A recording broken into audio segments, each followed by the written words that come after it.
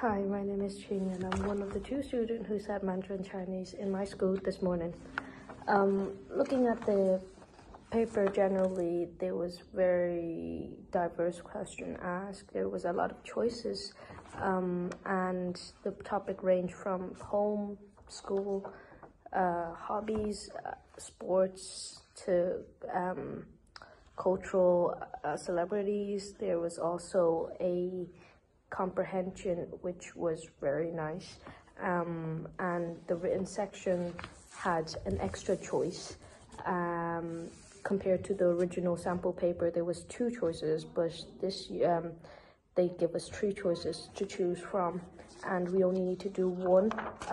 One of the section we had to do 50 characters, which 50 characters generally speaking is about 4 lines, and 100 characters maybe about 6 to 10 lines, but I end up writing 3/4 for the 50 character and an A4 page for 100 character.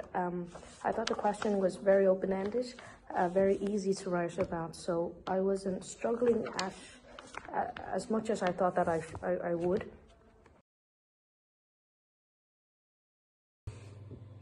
Hi everyone, my name is Tara Toye and today I sat the Leaving Cert Higher Level Agriculture Science paper.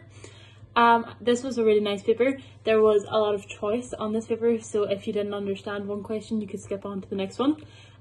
Overall, I think the content in the paper, it was easy enough to understand. It was testing your knowledge on the topics, so I think it was a fair paper for students to sit, and I'm really happy with the outcome of this paper today.